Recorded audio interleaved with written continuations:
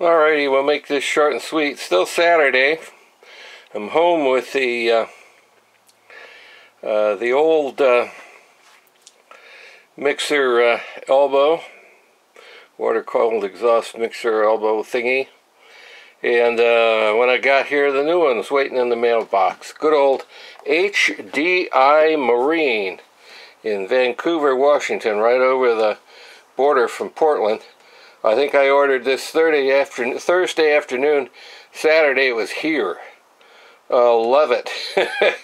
This is all stainless steel, and it comes with this special right hand, left hand British thread nipple, same as the one that was on here. So that nipple came out okay. I was able to get this elbow and this long nipple that the hose attaches to off okay. But this cotton picking nipple here does not want to come off.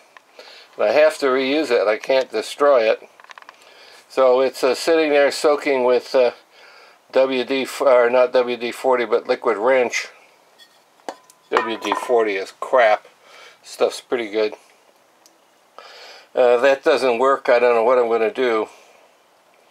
I may take it go to the hardware store where they've got a great big vise and maybe a pipe, a chain type pipe wrench. Put it in a big heavy vise. This vise is not anchored to the table in any way, and get a great big